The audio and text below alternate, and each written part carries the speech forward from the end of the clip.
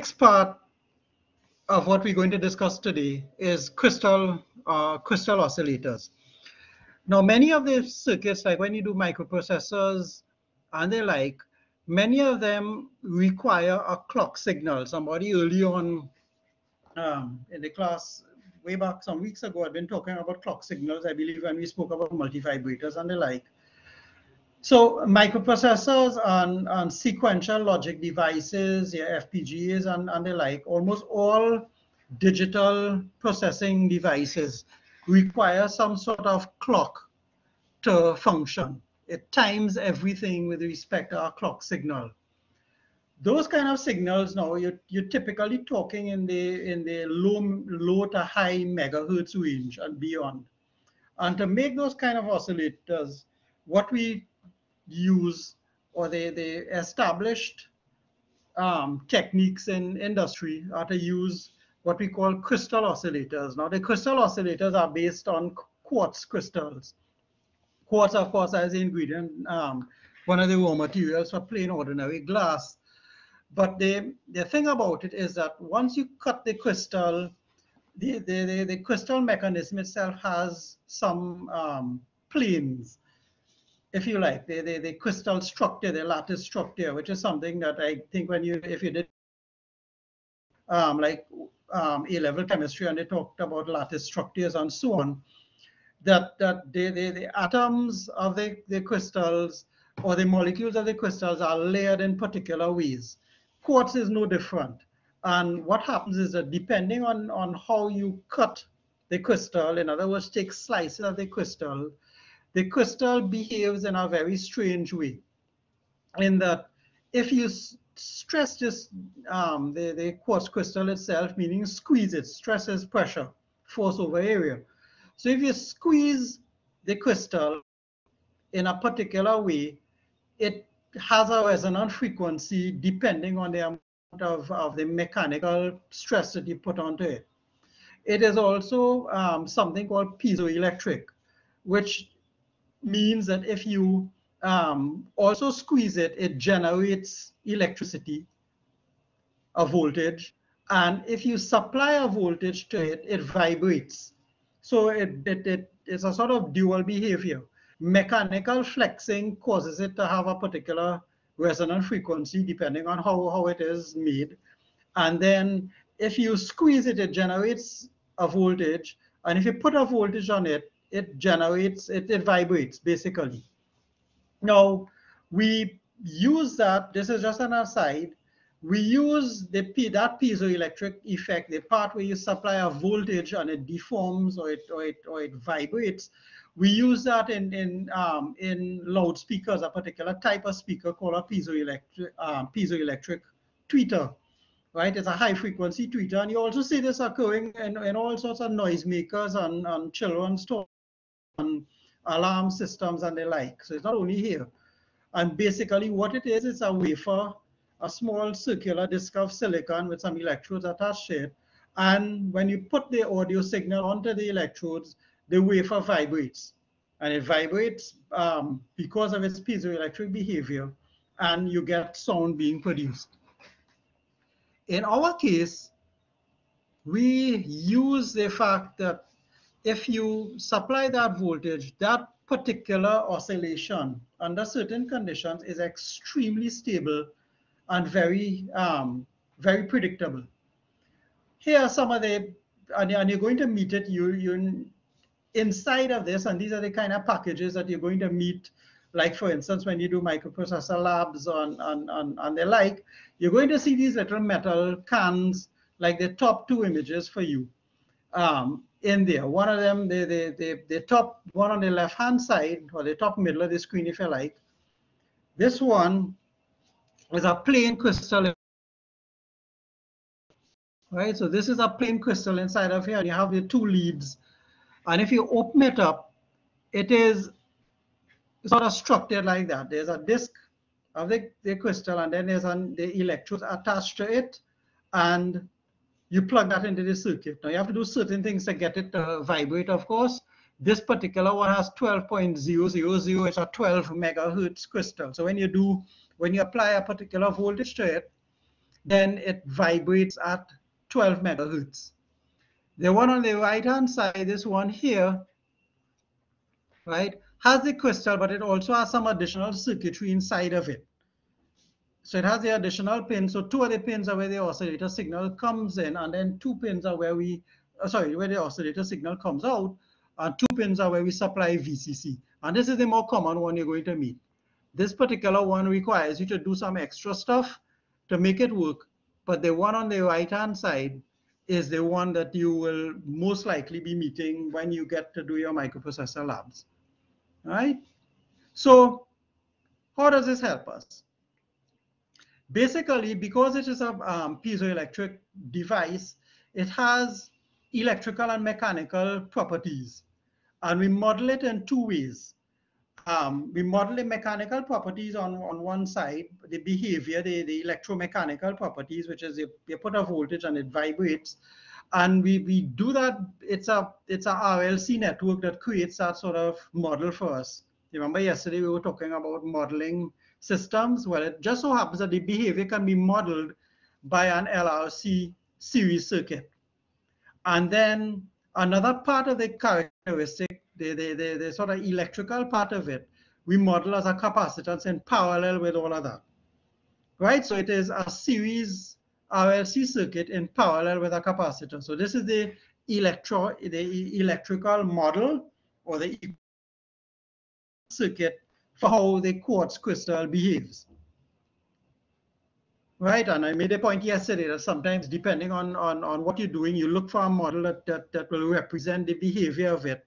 And once you're satisfied with the model now, then we can go ahead and work with the model now to design. Because if I try to model the mechanical aspects, how does that help us? I think mechanical means things like springiness, tension, torsion, those sort of things that they would have met in physics.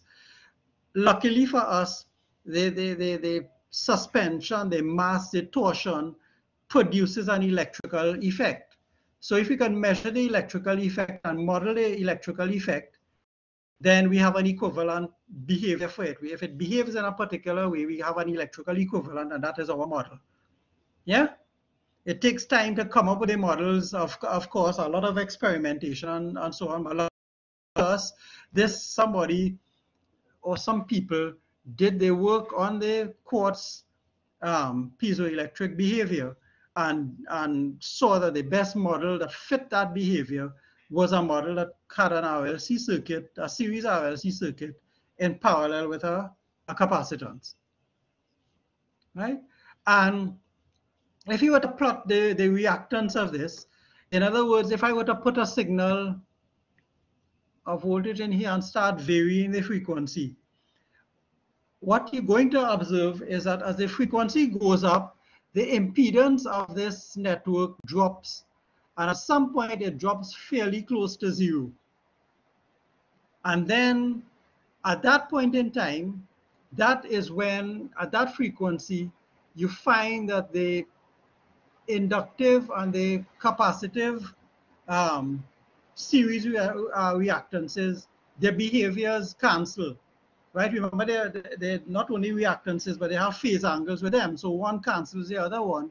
And at the particular frequency, this capacitor has a much lower impedance than the resistor. So the circuit basically behaves like it's just a resistor. And the impedance drops to a minimum. As you start to crank the frequency up a little bit now, then the capacitances start to come back into effect again. So the capacitances and the resonance behavior of the circuit here and this parallel one start to interact again, and then the resonance at some particular frequency, now the impedance gets back up to a peak. And then as you go now higher up again, this capacitance here starts to short circuit everybody now, and the impedance drops again. So you have this sort of up-down behavior of the crystal. One is the series resonance, when the series inductance and the capacitance cancel each other. And then the other one, what we call the parallel resonance, when the impedances of both branches of the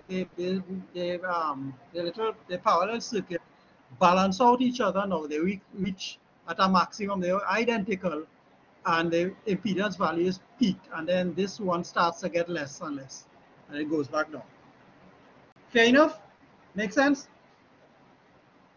Lots of scratching on the diagram. But everyone following so far?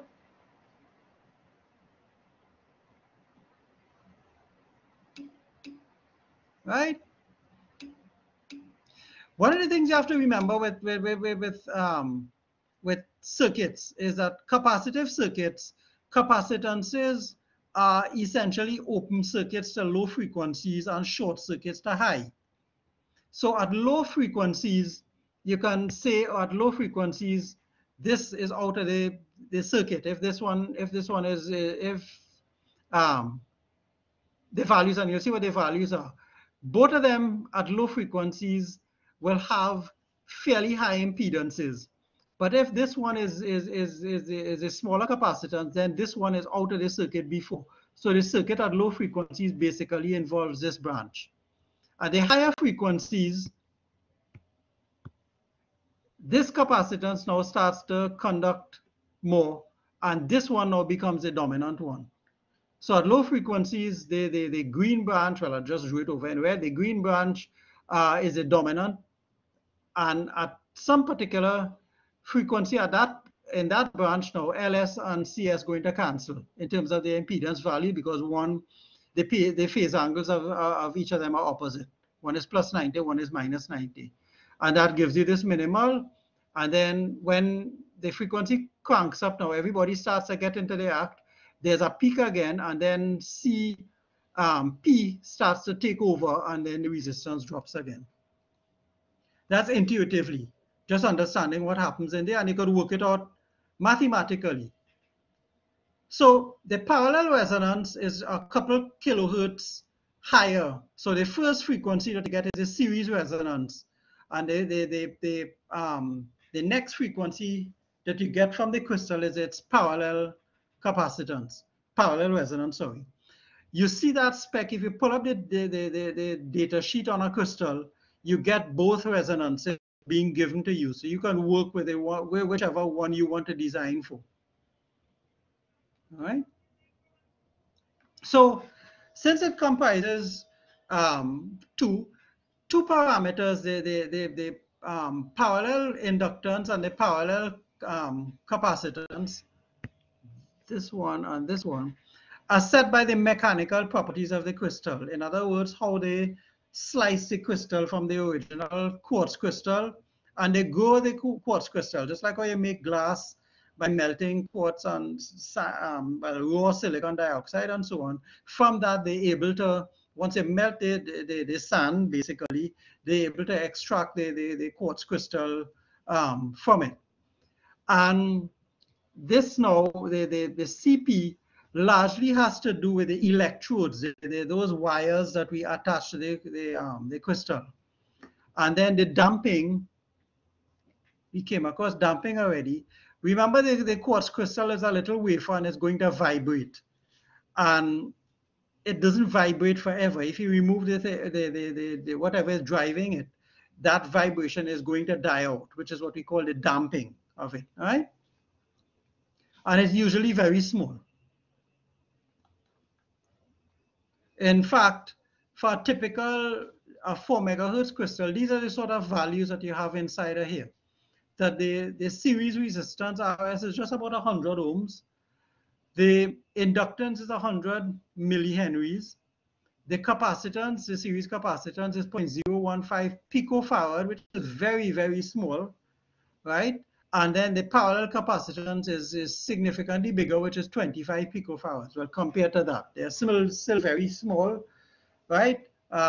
Remember, pico is 10 to the minus 12. So these are very, very small devices. And then the Q is high.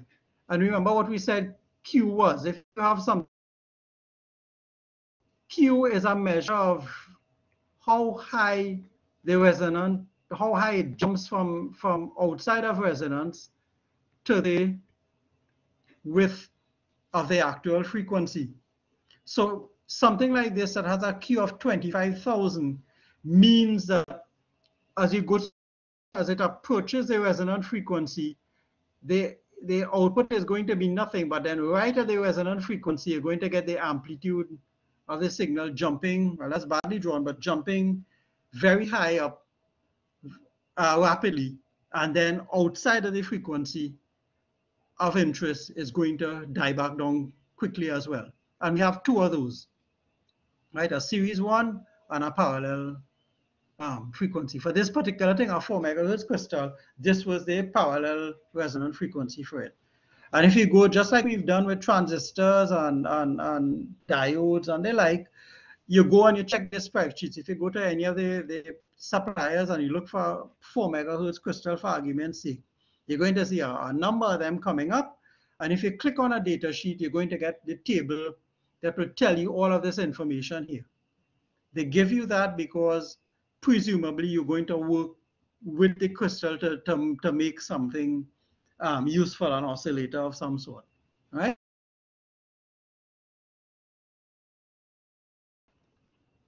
And we go on, and of course the algebra, getting the behavior of this is very simple. This is a series RLC circuit, so it's 1 over SC plus R plus 1 over plus SL, and it's parallel with our capacitor, which is a 1 over SC again. We said RS is small, so you could take RS out of the equation, and if you take that out, if it is small relative to the other components inside of here, RS comes out, and the impedance of the crystal simply boils down to a function that is a function of just a series and parallel capacitances. So when you get that in there, and of course now, then you make the substitution J omega, and you're going to get this coming up. Make sense? Yeah, it's not complex. I'm not doing any integration. All I'm doing here is just straight, simple circuit theory and some simple simplification. Yeah, make sense?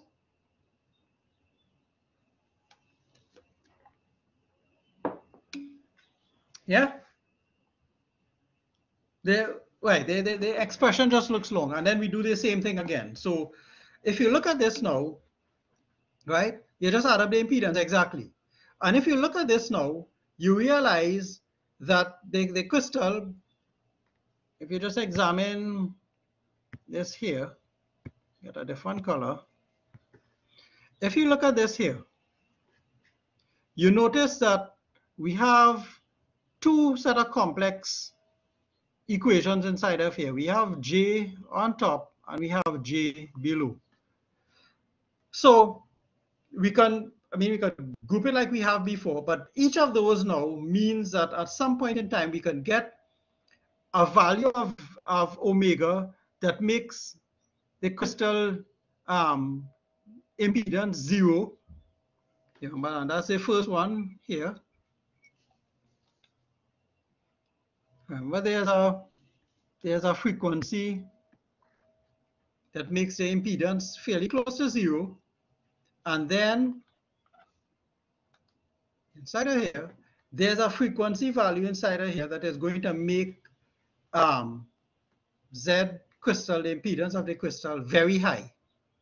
And you can see it straight here. If you substitute, when you substitute S equal to J omega, and you simplify it now, the one that makes the crystal 0, the impedance of the crystal 0, is whatever is the frequency that makes the numerator 0. Right? In other words, for want of a better word, is the zeros of that particular transfer function. So if you work out that here, you would get a value for omega in terms of LS and CS. So notice that the series resonant frequency, which is what we said, right? So the series resonant frequency, right, will be square root of LSCS. So the series resonant frequency is a function of CS and LS. It doesn't involve RS because RLS is relatively small. And then the one that makes the impedance very high is the frequency that makes this number 0. Right? If the denominator goes to 0, then the frequency, sorry, the impedance Z crystal goes high. And that is your parallel resonant frequency. And I will give you another one in terms of, notice that one will involve CS and CP. That's a little more complex. Right? So you have CS there, so you're going to have, just from there, it looks, you're going to have CS plus CP over CP, CS, CL, and you take the square root of that whole thing. Right? So simple algebra, right? And well, here you have it on the two slides. So the series resonant and the parallel resonant. You as an engineer, you can actually pick whichever one you want, right? So some designers will it just depends on the particular application that they're in, and they will choose which is the crystal, which is the frequency you particularly want to work with. That is your choice as an engineer, right? And it is solely determined by the crystal parameters which are well defined. Okay, so the series resonant, which is the top one here, this is determined solely by the crystal itself. So it is a very stable, once somebody makes a crystal and they cut the crystal and mounts it, the LS and CS parameters are very stable. So sort of once you make an oscillator using that, you're going to get a very stable frequency. It's not going to vary all over the place. And just imagine that, or compare that with the LC oscillators that we, sorry, not the LC, the RC oscillators that we did before. Resistances have a tolerance of about, well, 5–10%, depending on the kind of resistances that you use. You could probably, capacitances have, in the order of 10–20%. So when you design and you get the components and you put it in, typically the frequency that you get is going to be maybe a 5–10% off from what you calculated it to be. Here, once you buy the crystal and you select the parameters according, LS and CS are not going to vary, right? So if somebody tells you this is a 12 megahertz crystal, that the series resonant frequency is 12 megahertz, then they design it and they cut it that way. You're going to get 12 megahertz plus or minus maybe a 0.1% kind of thing. So it's extremely stable. All right. The parallel one is a little less so because the parallel one depends on the contact, an electrical contact between the quartz crystal and the external world. So you pay a price for that. If you buy a cheap crystal like the ones that they use in the piezoelectric tweeters and so on, those are not going to give you particularly good oscillations because the contact wire connection is not a particularly good one. But if you buy the high quality ones that we use for electronics and microprocessor work and so on, then again, you're going to get a very nice, highly predictable oscillation behavior. Yeah. And of course, if you want to make that work, you put it practically, you need to buffer it because the crystal by itself can't take any load. All right, you put where am I? You put this crystal now and you connect this to a circuit. If you connect here and here to circuit elements, remember you're in the megahertz range typically. So every bit of wire, and if you put this on a breadboard, it wouldn't work because the breadboard, the solderless breadboards that we use, the capacitances between the traces are of the same order of magnitude as the capacitances here that we're dealing with. So once you put it into a circuit like just as it is out of the case mounted, it's not going to work. So typically what you have to do is to put some protection around it. This is something like an op-amp. This, of course, is a symbol for a crystal, right? It's showing a block. The rectangle represents a crystal, and the two plates on the other side, of course, they contact they contact electrodes, all right? And you put it into an amplifier circuit. So here with an op-amp, the op-amp, of course, is buffering because this current here that the op-amp takes is zero for all intents and purposes. So what we do here, you might be able to op-amp at low frequencies, but in any case, for a breadboard, the upper limit for this solderless breadboard is about 1 megahertz, right? So like later on when you're dealing with your microprocessor classes, the microprocessor and the clock are on a separate printed circuit board. So you will connect to that separate printed circuit board with jumper wires and connectors of this sort, but you're not going to put that oscillator and microprocessor and plant it on the board. It's not going to work. It's not going to give you that the high frequency range. When you're talking about anything above 1 megahertz, and in fact, the solderless breadboard, I would limit my upper frequency to about 100 to about 500K. All right, just as a practical thing. So it doesn't work. It's really a low frequency modeling platform. From the time you start to go up a little bit higher, then trace capacitances and wiring capacitances and everything else you could think of in terms of capacitance and inductance behavior now starts to interfere. And that actually causes a lot of headache. I've tried to make circuits and kind of forgetting the upper limit of the breadboard. And the circuit design is working well. You put it on the breadboard and it doesn't work and you're scratching your head, right? It works on paper, it works in simulation.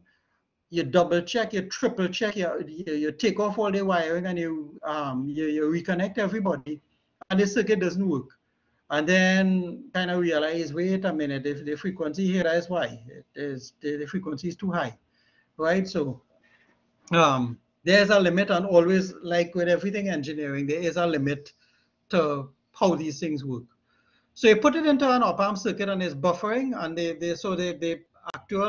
the crystal network part here is R1 and the Z here. And the amplifier now gives you a gain, the R2, R3 bit here gives you the gain, right? So you have a non-inverting amplifier and you put that, right? Just now, Stephen, I'll think that. And here you have a practical sort of, you power it up and you, what they typically do, of course, and this is why I was showing you this picture before, right? Once it loads up, this. So that particular one, and you're going to meet those kind of canisters. Inside of here is the crystal and op-amp circuit and some other, and the other little components required, shielded in a printed circuit board, and they give you the power pins and they give you the frequency output. But you have that circuit now is buffered, is protected, and you have no direct access to the crystal. It's well taken care of by the op-amp circuit. And of course, the op-amp is not going to be a simple, like a 741 op-amp. It's going to be a much higher frequency device. And just one other comment, typical frequency, the signal coming out of that for the crystal is usually not a perfect sinusoid because of the very high frequencies, especially when you go up to like 20 megahertz and above. You will get something looking like a very sharp sawtooth sort of behavior, right? With curves, it's going to give you a kind of thing looking like that. The microprocessors don't care about that. What they care about is the edges, right? So they're using the edges. So once you could get that sort of behavior coming from the oscillator, that is enough for a clock circuit for the microprocessors to work. But it's extremely stable. It doesn't vary with component values and the like. Right, so Stephen, you had a question here. So below 500 kilohertz are not, right, most, right. So for most typical sort of applications, the what shall I say, the interconnection capacitances for the breadboard wouldn't affect the circuit too much. All right. You need to watch, of course, all sorts of things affect that. If you have been using the breadboard for a while, and for instance, when you stick the resistors or wires into it, you puncture the back of the breadboard. The breadboard is mounted on a metal platform, and there's an insulator between the actual breadboard and the metal base. Sometimes over a long period of time, the resistor leads or capacitor leads or wire leads sometimes puncture that insulating layer. And then when you put a device on, it's actually in contact with the metal base of the breadboard, in which case you have an issue. You could be shorting out something. The capacitance is generally, yeah, below 500K, you could operate with a certain degree of confidence, and for most designs. But once you start to crank up above that, then you have no choice. You simulate, and then you have to make a printed circuit board to get it to work. And as I said, most of the sort of microprocessor labs, the devices that we have, like the PICs or the Arduinos or the Pis, the Raspberry Pis, are all on printed circuit boards with the crystal oscillator, the clock circuit on already mounted. So you have no access to that part, but the connections to the through a port, and those connections you can connect to your breadboard, but again you have to be careful what sort of wise. Yeah. So make some sort of sense? Everyone following? Yeah.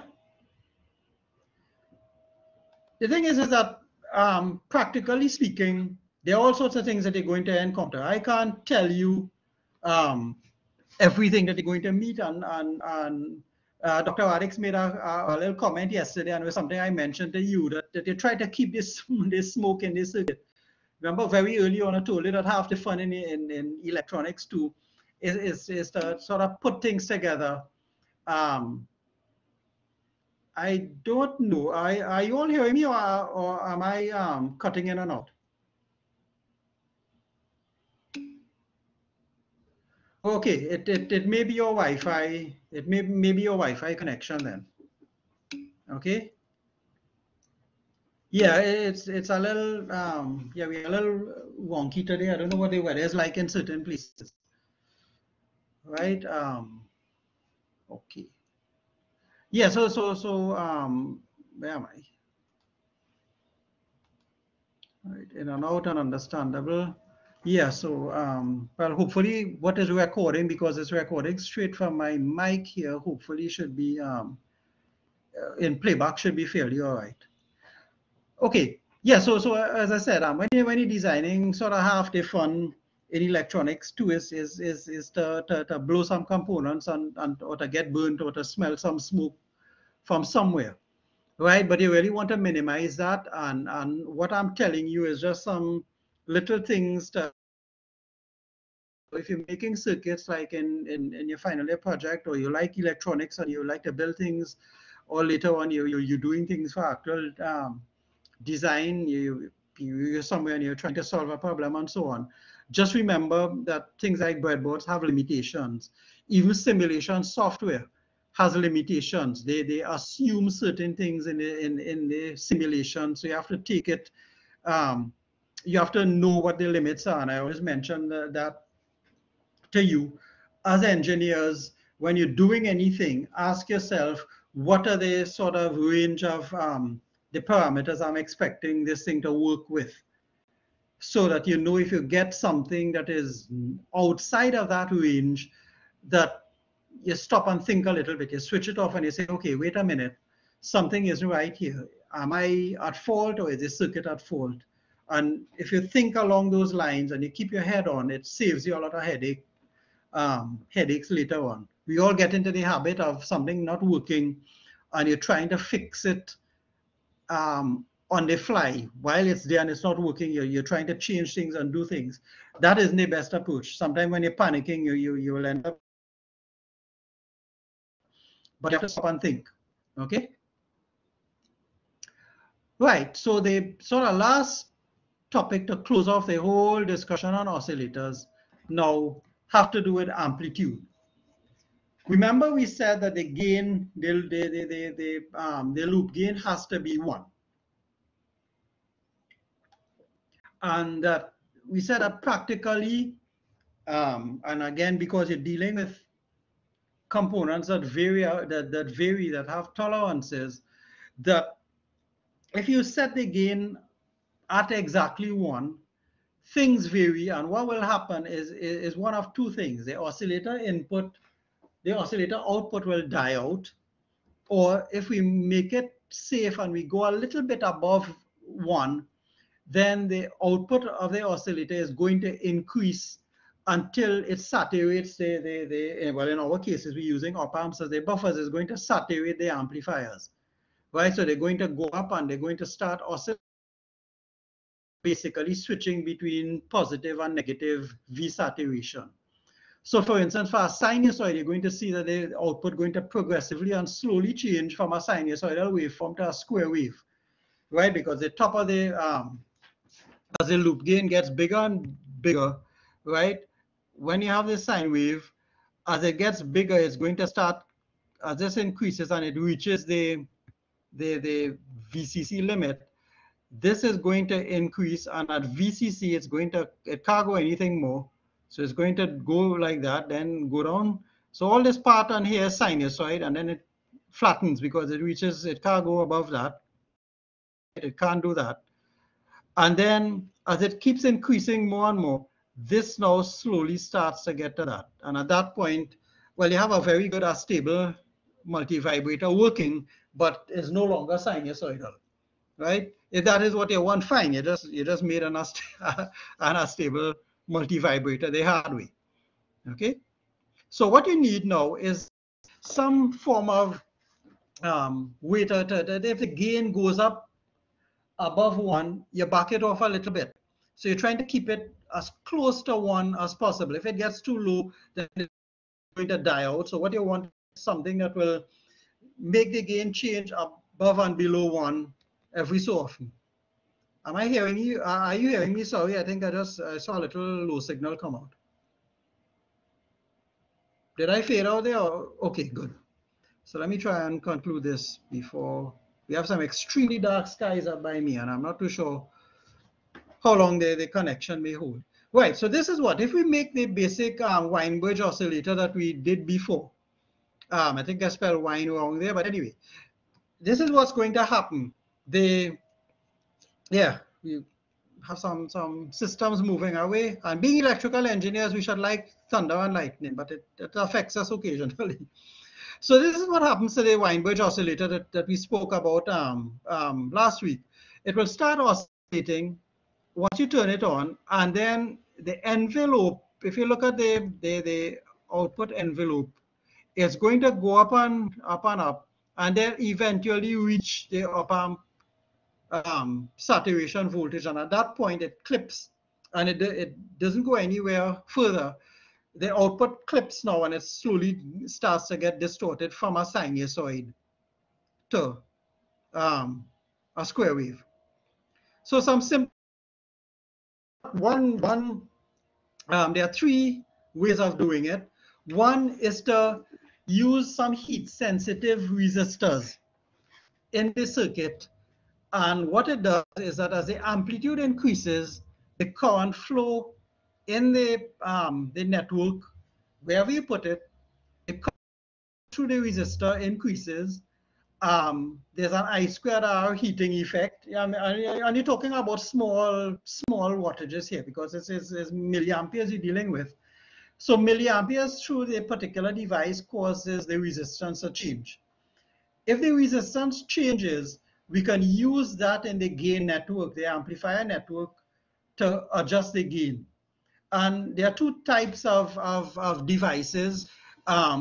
There's a device where the resistance increases as the temperature increases, and they sort of generally call them sensistors, right? Unusual name, but there you have it. And then one that you're probably more familiar with, one called a thermistor, right? Which the resistance decreases as the temperature, as the current flow goes through it and the temperature rises, its resistance decreases.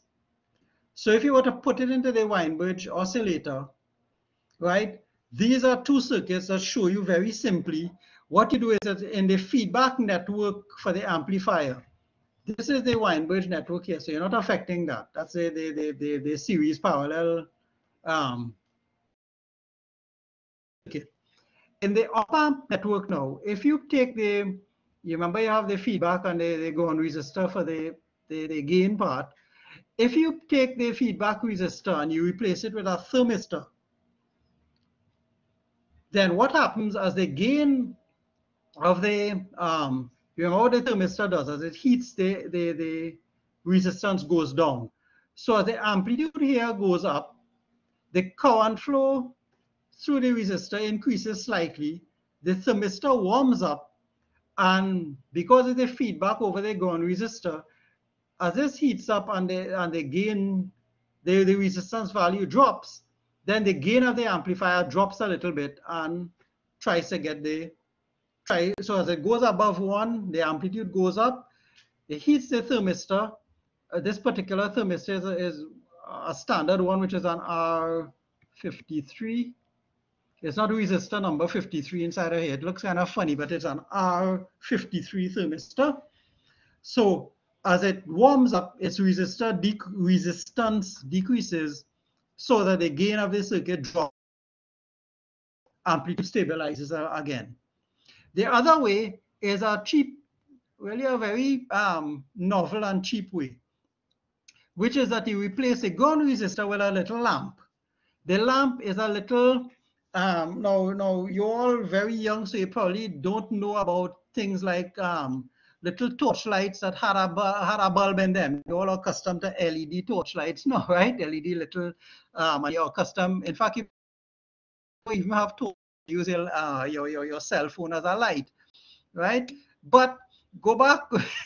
Yeah, I'm just thinking, I'm making a joke here, but yeah, you love LEDs, that's fine.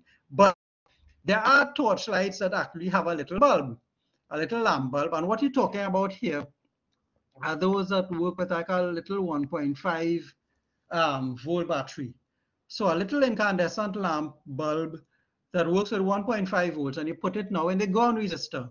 Now these work the other way around. As the lamp heats up with the current flow through it, it wouldn't be enough current to make it light, but as the current flows through it, the resistance is going to go up.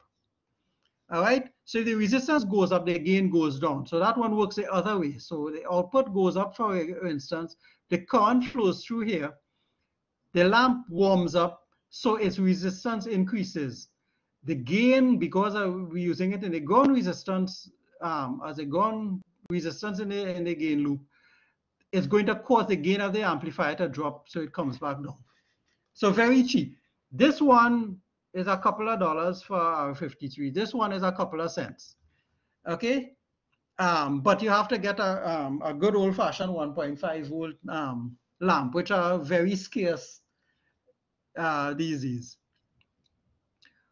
All right. The other way, no, this is a little more complex, and the description is very straightforward. Here we have neon bulbs. Neon needs a higher voltage to stabilize. Remember, the neon bulb is a discharge bulb. That's why you use it on AC systems. Right, I doubt you'll be able to get a neon bulb to work on as low a voltage as this. They're designed to work with like 110 AC and the. So what we have here, if you look at, we have a little block here, right? So the block is sampling the output, and these little components here, the two diodes, notice how they connected, the capacitor and the ground resistor. This basically gives a negative voltage. So as the output of the amplifier of the oscillator, so we have a sinusoidal thing, and it's going to, let's say, plus 10 minus 10 volts. This here now, this circuit takes some of that and produces a little minus negative voltage out of that. So it rectifies. This is a little half-wave rectifier here, filter capacitor, and a load resistor. So it's generating a minus VDC here on the gate of the JFET. So what you're doing here now is that you're operating the JFET, and if you remember from your discussions on that in level 1, over a limited range of biasing, the JFET actually looks like a plain resistance, right, between the drain and the source. So if you bias it properly, that JFET here, it is not designated here, but this device here is a little voltage control resistor. And all the circuit is doing, and this is what I will expect you to understand, not to calculate the values, but for the purposes of understanding, what will happen is that as the amplitude of the output signal increases, VDC gets a little more negative. Once VDC will get more negative, it decreases the bias of the JFET and causes the resistance to go up. So if the resistance goes up, notice it's in the ground loop, so it's going to drop the gain of the amplifier. If this drops too much, then VDC is going to get less negative.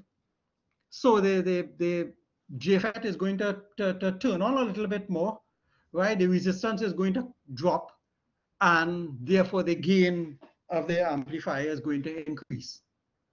Yeah? Make sense? So it uses some of what we spoke about before, a half-wave rectifier, a filter, and a little load resistor. So this one is using a little miniature power supply, a little minus a negative voltage power supply to generate a control voltage for a JFET. And then one other very practical approach is to use this. You take the wine bridge and you put two back-to-back Zener diodes. Now notice how the Zener diodes are connected here. They are across the gain, across the feedback resistor for the op amp, one of the gain setting resistors for the op amp. So let's say each of these are 3-volt Zeners. Whatever the voltage is here, above that when the Zener is forward biased, right? 0.7 to about 1 volt depending on the Zener. Once here now goes past the breakdown voltage of that particular Zener, which is 3 volts, this one starts to conduct. So basically what we're doing now is that once the Zener voltage here gets past the breakdown voltage of this one, here being positive and here negative, then this conducts and starts to bypass the resistor. So if it bypasses the resistor now, the gain of the circuit drops. Yeah? The other way now is that if here, when here goes negative, then eventually at some point in time, here is more positive than that point. This diode will now conduct, and the same thing happens. Once this one starts to conduct, it bypasses the resistor again. So in either case, once the voltage gets a little above 3 volts positive or negative, if these are 3-volt Zener diodes, both of them are going to conduct, one in the avalanche, the breakdown zone as a normal Zener, the other one as a conventional diode that is forward biased, and partially bypass this resistor, the feedback resistor here. So once it partially bypasses that, the gain of the circuit drops. And once the gain of the circuit drops, it stabilizes. And in fact, the more common ways of doing the stabilization for the amplitude of the Weinberg oscillator, and indeed of the the other ones, the phase shift oscillators as well. When you do that, in fact, that particular circuit, when you simulate it, you see you're getting a very nice output voltage here. It's very stable, right? In that case, I think there were 2-volt Zeners that I used for the simulation. So notice that the output is capped at a little over, it's somewhere between like plus or minus about 5 volts, which is it, which would be the, actually it's 3-volt Zener. So it should be the 3 volts plus for the Zener plus the 1 volt for the forward bias. So it's about 4 volts up and down kind of thing. Yeah, it's starting to rain very hard here, so you may be hearing some background noise. But you understand how it operates? Make sense? Yeah, no, maybe.